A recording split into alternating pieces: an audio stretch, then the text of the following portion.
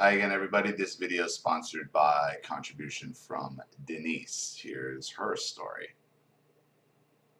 Hi, Ollie. I'm going to donate to you again after I press send.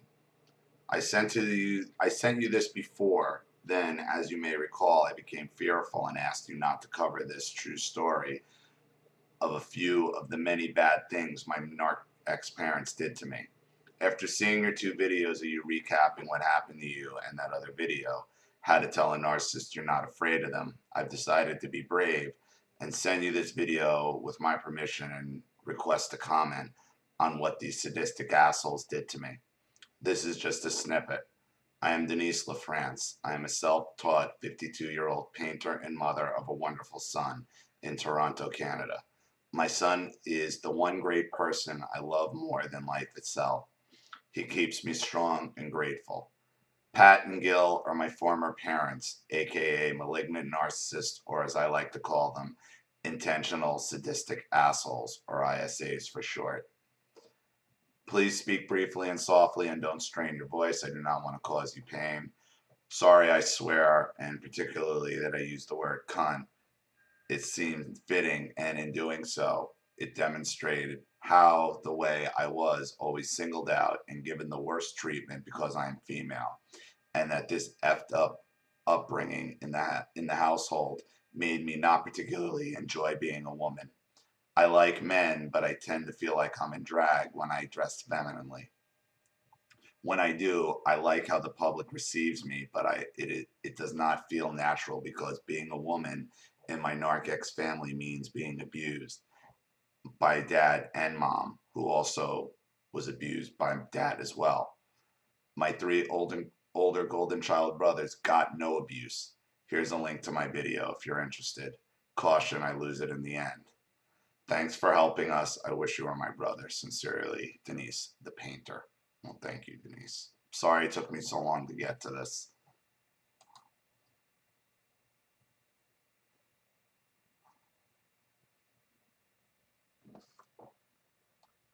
Sunday and Narc-O-Matic.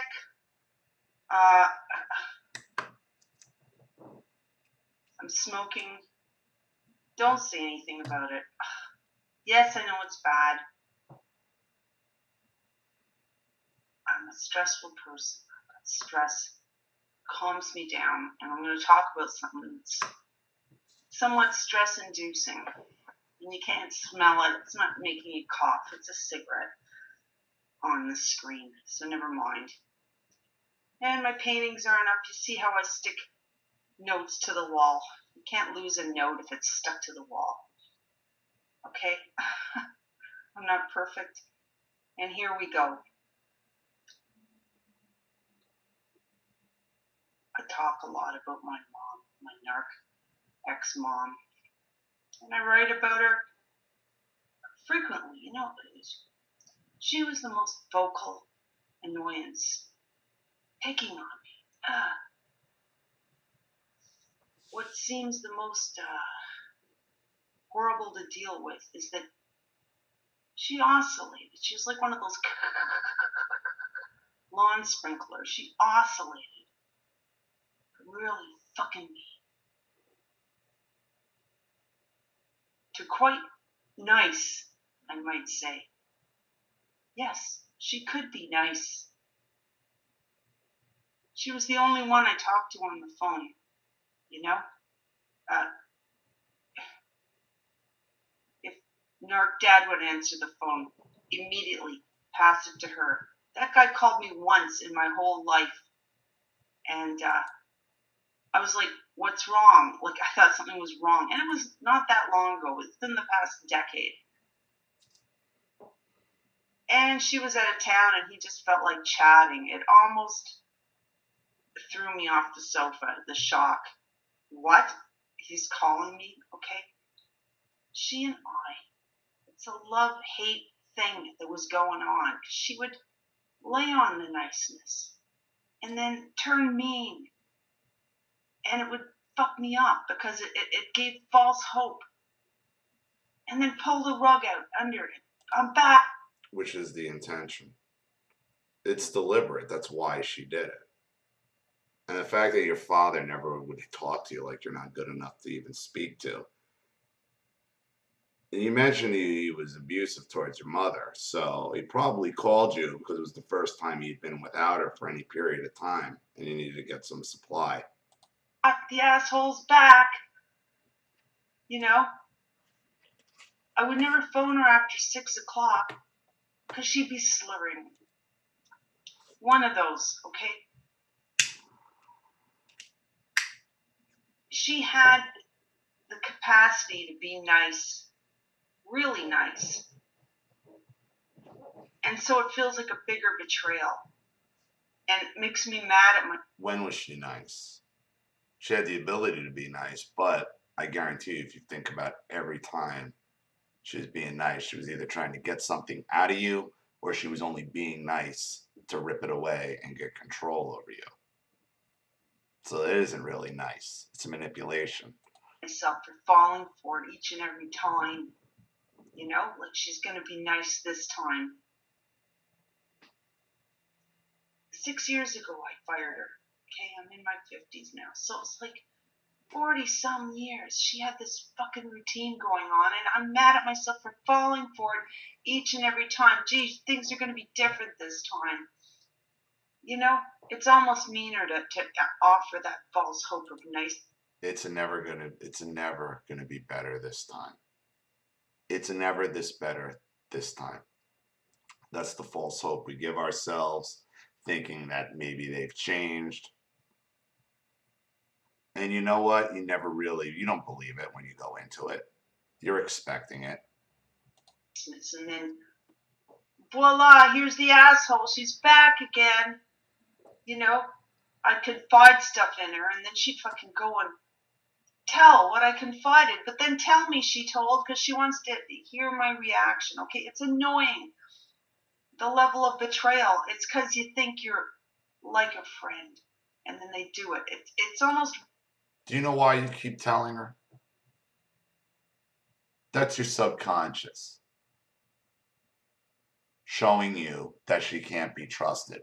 That's your subconscious testing her to see what she would do in it. You don't even realize you're doing it. So your subconscious will make you do things like something like that. If she burns you every time you tell her something personal or confidential and blabs it and then runs back, you can't be surprised. So why are you doing it? Because you really want to see if they've changed. It's a test.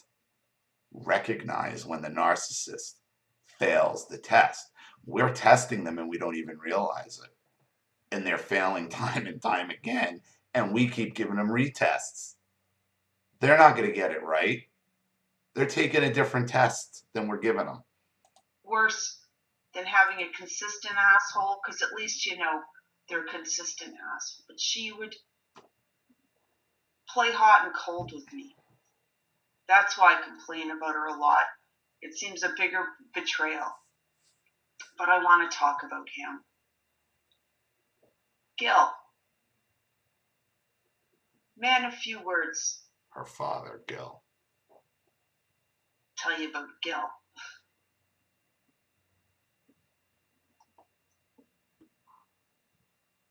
You ever play that game where it's dark in your room? You might have a sleepover or something when you were a kid, and you flip the light on, and someone's there, your little audience, and you know the light's out, and then it's on. You make a face, and then lights out, and then you've got a chicken on your head or something. Little funny things, and every time you're doing a different thing. Is that a good analogy? I don't know. I guess what I'm getting at is like little flashes of a quick, short clip from a movie, from different times in your life, little memories like that. Flash this, flash that. That's what I got when I think about him. Him who was, for the most part... That's your subconscious trying to remind you who he is. That's a warning. It's your brain flashing a warning. Remember, remember, remember who you're dealing with. It's an immediate reaction when you think of them. That's your brain telling you, remember what this dude did to you. Get away from him. Quite a charming man, soft-spoken man, handsome in his own way, French-Canadian, and everybody loved him. He was a teacher at Ontario Hydro, and quite a likable guy, I guess, you know. Really did, smiling Gilly, really did come across, and even to us kids, when he was in that nice mood. And he could prolong the niceness for long periods of time where you almost forget. Makes it a little easier to forget the shit he's done. But he's like a heat-seeking missile. Doles it out. It's direct, laser pointed at you, and pow! Executed to execute. It is like delivered to have the most concise impact. The words, the things he's done. Let me start back to very early memory. They were strange. He was strange. Is it a French-Canadian thing? I don't know. Oh, I'm glad you brought that up. So I didn't have to say it. French Canadians are douchebags. They are douchebags. We deal with them in the wintertime down here. They are the most arrogant, mind game playing people I've ever encountered. It's amazing. They are fucking despised down here. Despised because of their arrogance. And they will, and Charlene really clued me into this, working in the art gallery. And she has a few friends who work in service, restaurants, that sort of stuff. Everybody has the same stories about French Canadians. They love to talk a big game. They love to waste your time. They love to make you think they're going to buy something. And they'll spend hours wasting your time and then pull it all out and walk away. And they think it's funny. They think it's funny. They make servers, run around with like chickens without head. They are so demanding, and then they walk out without tipping or leave shitty tips. That's French Canadians. If you look at the history of Quebec and the French and their demands on Canada, to the point where every Canadian flight you have to make announcements in English and French. Quebec is small.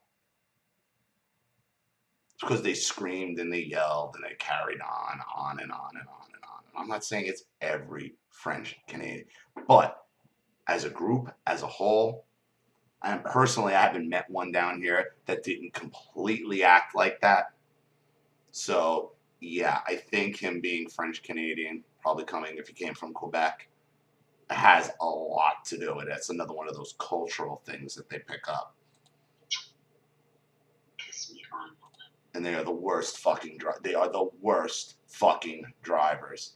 They will just hog up 2 lanes. They will block. They are, and you just look at the plate and you see Quebec. That white plate with blue Quebec. It's like, of course. So a lot of it does have to do with him being French Canadian, in my opinion. Always. Up to the last time I saw him. Hello. Kiss on the lips. Okay. I guess from a very early age.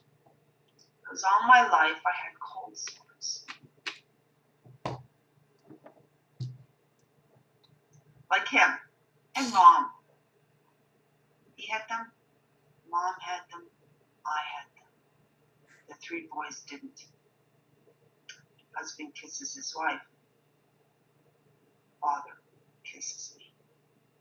Here's a memory.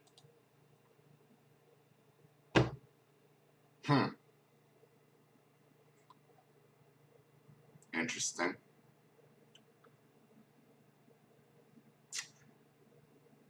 Now, I'm not exactly sure, and this is absolutely possible. Because I remember when Precious was a baby,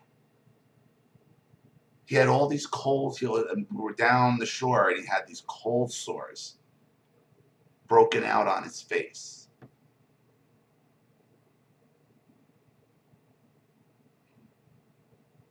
They're all over his face. He only had them the one time that I remember. But there were these huge blisters. And I remember my mother, my godmother, her sister, my middle aunt, and who was a nurse at the time, now she's a practitioner, and my grandmother fighting about herpes. About herpes 1, herpes 2, everybody has this sort of herpes or that sort of herpes. He wasn't even walking yet, so that would have made me 6 or 7, maybe 8 at the oldest.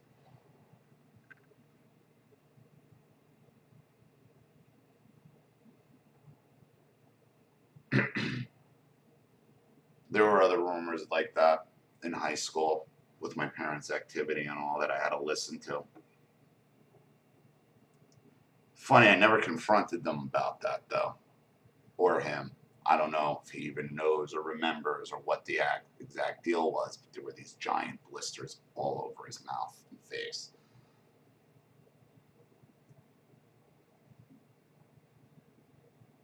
And it's a flash.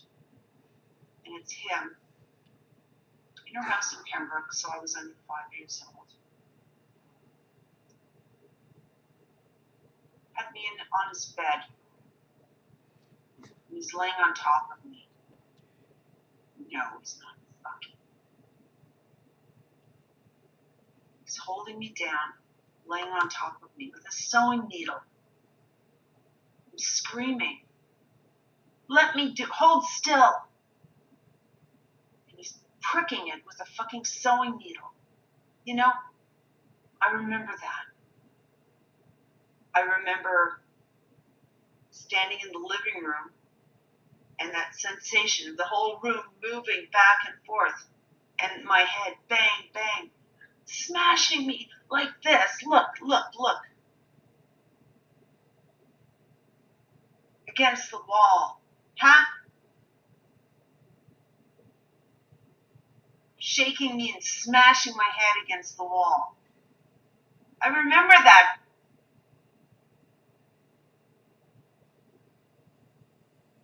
I remember him having me on this swivel chair in the living room, in the house, on his knee. I think I don't remember this, huh? Dad, if you ever fucking look on the internet, I do. Naked, with a snowsuit on, bouncing on his knee, rubbing my cunt. Yeah, I can use the word.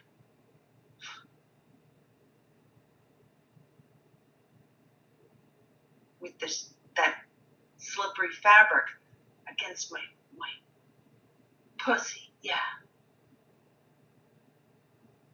Yeah, I remember that, Dad.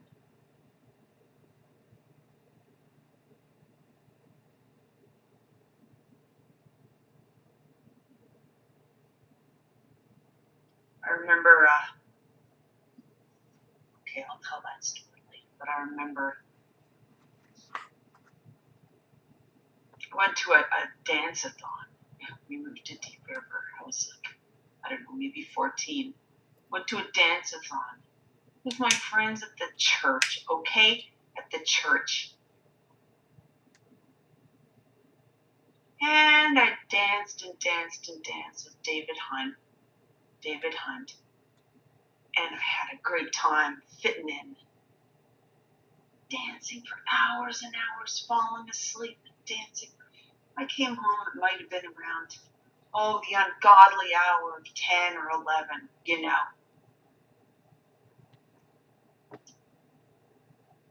And I walked in the door. We had like a foyer when you walk in. The front door's here. The back door's here. There's steps going upstairs this way, okay? And on this side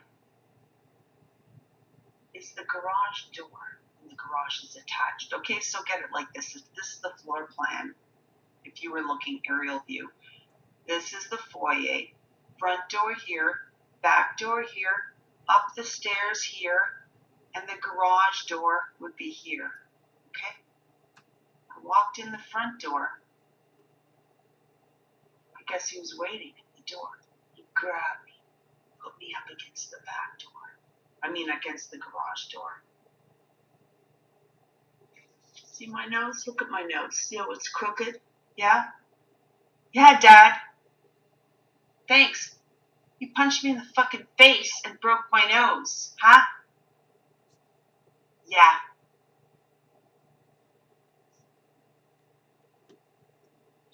But you know, when I graduated high school, guess who asked me for a dance? David Hunt. We're dancing, and he goes, you know what? I saw what happened. And I said, what do you mean you saw what happened? I haven't talked to you since that dance-a-thon. He heard a lot of shouting in the, I'm making a video. Yeah, actually, can you not? Sorry, I had to pause. My roommate decided to come in and start doing the dishes while I'm making a video. David Hunt asked me to dance at the grade 13 graduation. And we're dancing, and he said, I saw what happened. And I'm like, what do you mean you've seen what happened? What, when, where? I haven't seen you since that dance-a-thon when I was 14. He said, when I walked you home from the dance-a-thon, I heard a lot of shouting and slamming. And I ran around from the front of the house, the front door, ran around the house, and I was looking through the back door to see what's going on. And I saw your father beating you up.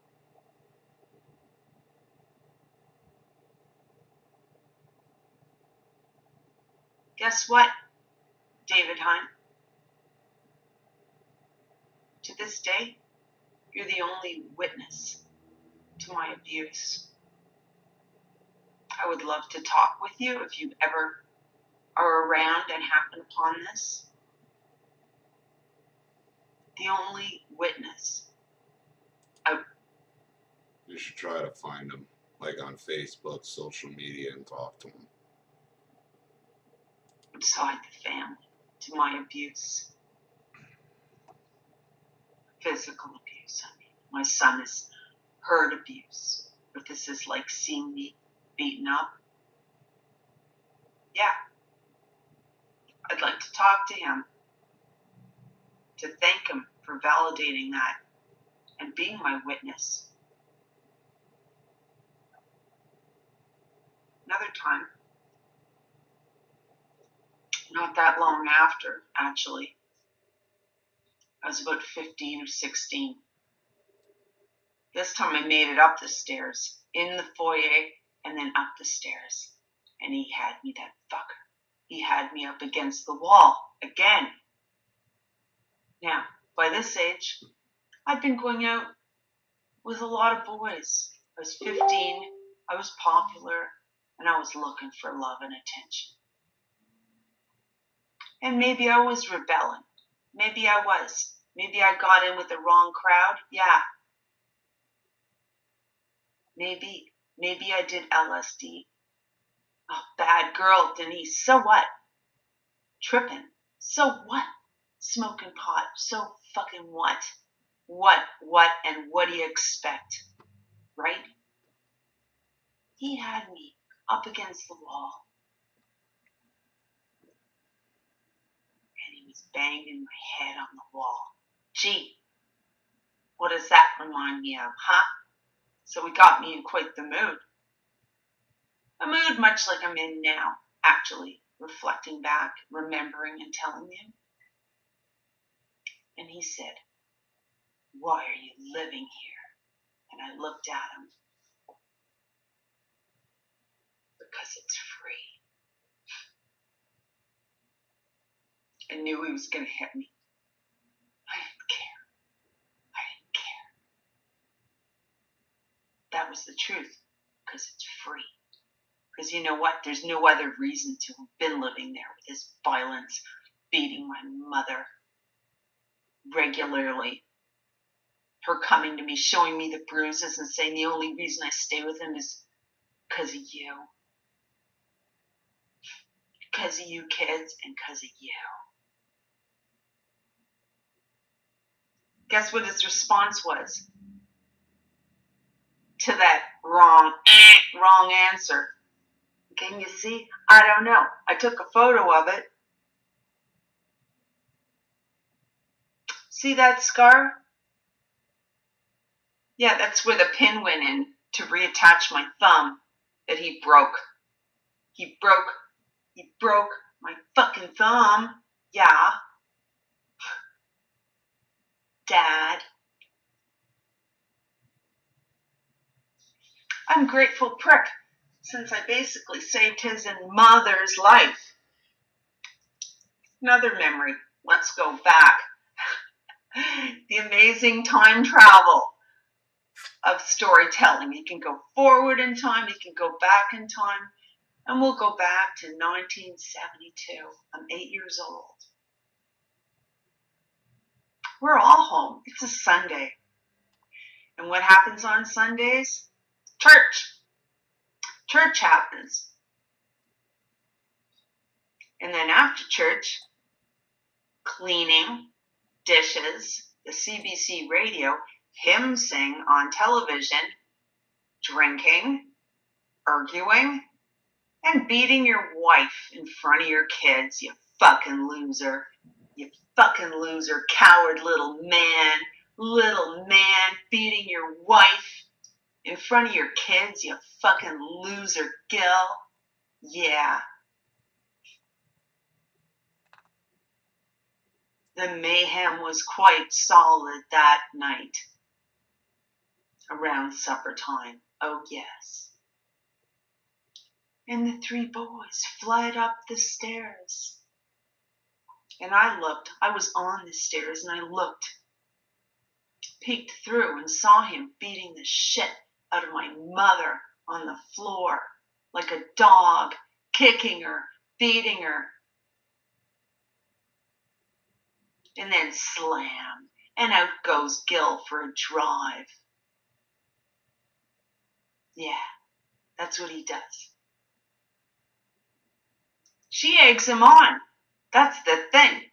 She'd egg him on. She would not shut up. And because they'd fought so many times, even at 8 years old, I learned the pattern of what happens. She pokes and pokes and pokes and bitches, and guess what? Boom! He snaps. He hits. She shouts. He's silent. She's screaming. There's crashing. And the door slams. And he goes out for a drive. And then she boo-hoos to us. Rinse and repeat. Yeah. Rinse and repeat. And that's how it goes. I'm not stupid. Even at that age. And I knew the pattern. And I knew he was going to hit her. I knew he was going to hit her. And I knew he was going to leave.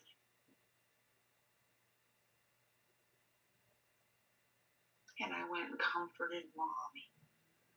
Ooh, he's so horrible. Look what he did. Look at the welts. Look at this. Ooh.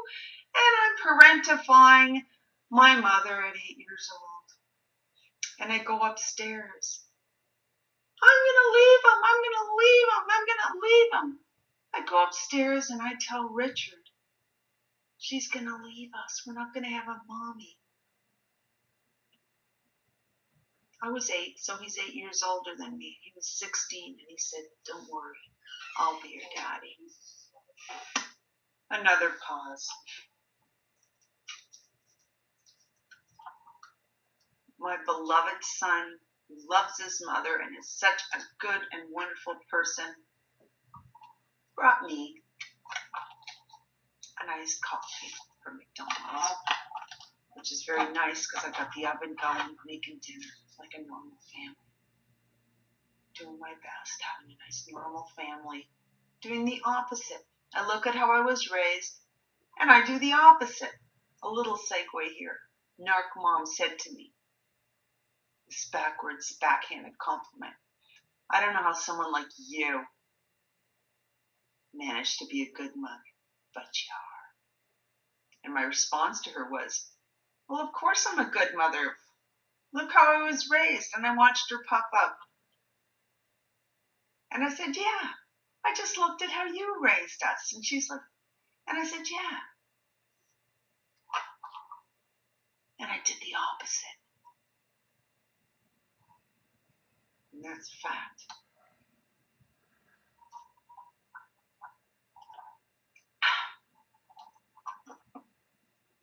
Anyways, back to the story. Boo-hoo. He hit me. Look at the welts. I'm going to leave him. He's gone. I'm going to leave. And I'm upstairs, and I tell Richard, like I said, he's 8 years my senior, so he was 16. I was 8. I'm not going to have a dad. I'm not going to have a mom. They're gone. And he said, it's okay. I'll take care of you. I'll be your daddy. God bless. You know.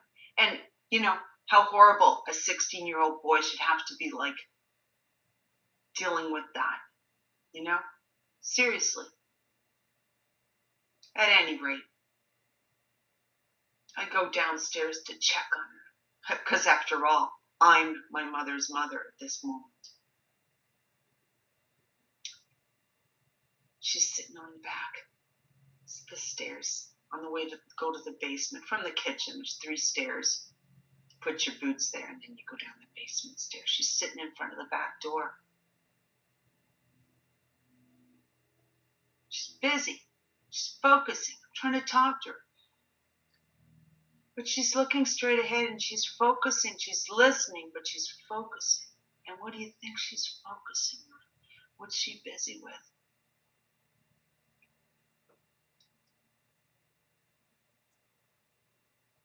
She's holding the rifle that she'd gotten out of the rafters from the basement. She's holding the fucking rifle pointed at the back door, waiting for Gil to come home. Mommy, what are you doing? What are you doing? I'm going to blow his fucking head off, she says. This little girl is here, saying, what are you doing, Mommy? Blow his fucking head off.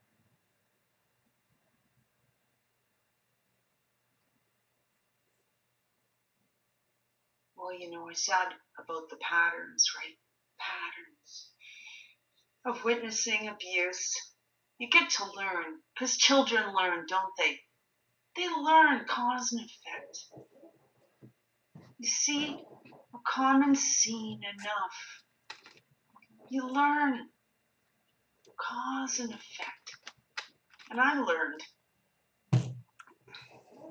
that when the fighting happens, that whenever visitors would come over for a beer, because that's what visitors did, they came over for a beer, that the narcs would be better. They'd stop fighting, and they'd act like everything's fine, and everything would go back to normal. The fighting would just stop. I started loving people coming over for a beer. So what did I do? When I saw Narc Mom with the rifle, waiting for Narc 2 to come through the door, huh?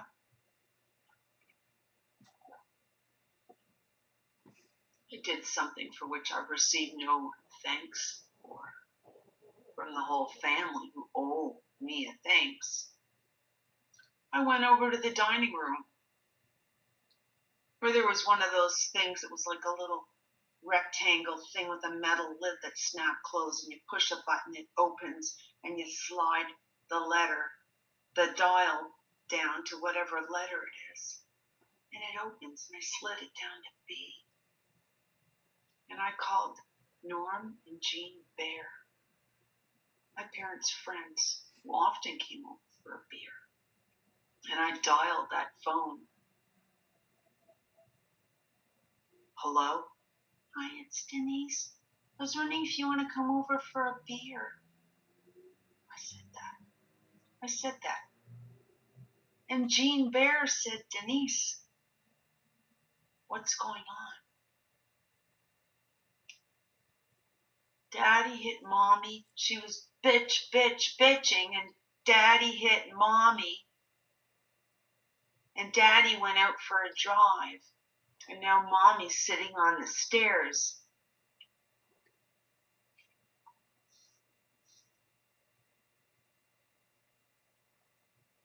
With the rifle. I'm just gonna blow his fucking head off.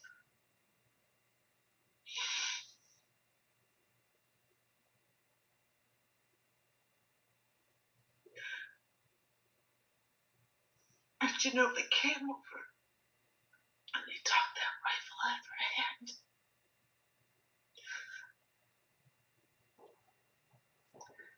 And that fucker who broke my thumb, that ungrateful prick, perpetuating the abuse, and you think he didn't beat her when we moved to that new house where he broke my thumb? Yeah, he sure did. It continued. The brothers went off to school, and I was left alone in that house. And at night, hearing through the bedroom wall when my room was on the other side of their room, Jesus, Gil, ow, stop, ow, ow, no, don't, ow, stop. He's raping her. He's raping her. And I grew up with that.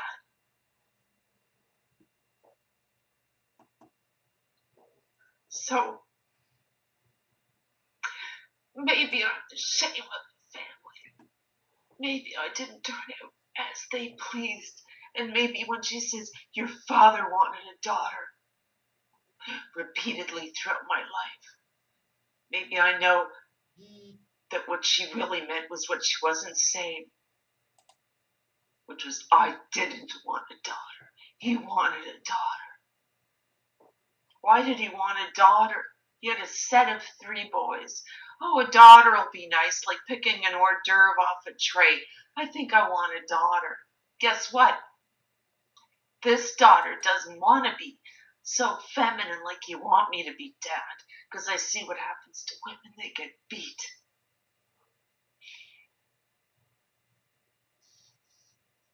Fuck you, Gil. Fuck you, Pat.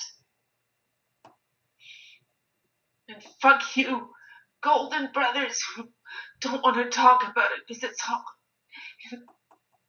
in the past, because no, it's not. No, it's not.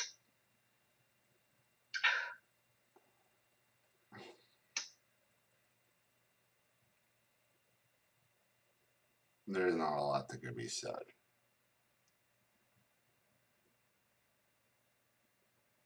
Other than your question of why you're not comfortable wearing female clothes or looking feminine. What example was set for you? Your mother getting beat probably because she was feminine. Every time you went out and did something feminine, wore a dress, had a good time, that's when your father beat you the worst. Broke your nose, broke your thumb. So you have a natural adverse, that uncomfortable feeling you get is not because people, and why those compliments disturb you so much is because they were always accompanied by some horrific beating, a nose breaking, a thumb breaking. That's why. That's why you have a problem with being feminine in public. Because anytime you had fun being feminine, he sure made you pay for it.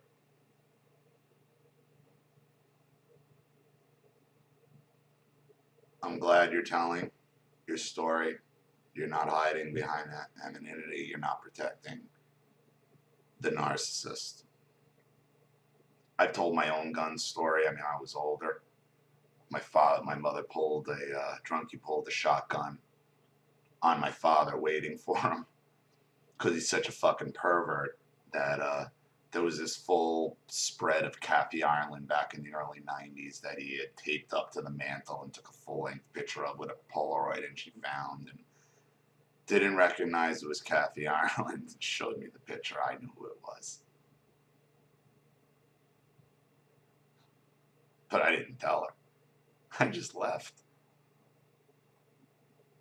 So what does that mean? But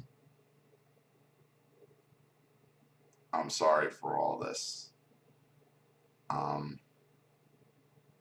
Understand why you have a problem now with your femininity, with looking feminine. It's like a Pavlovian response at this point. Except your response is violence. And that's where all that discomfort comes. And as far as, your friend who saw it and acknowledged it, you have more than one person who acknowledged your abuse. Obviously, you have that one friend who saw you get punched in the nose, but you have that family. I don't know where they are right now, if they even remember. But you do have people that witnessed it. If your brothers won't step up to the plate, then you don't need them. You don't.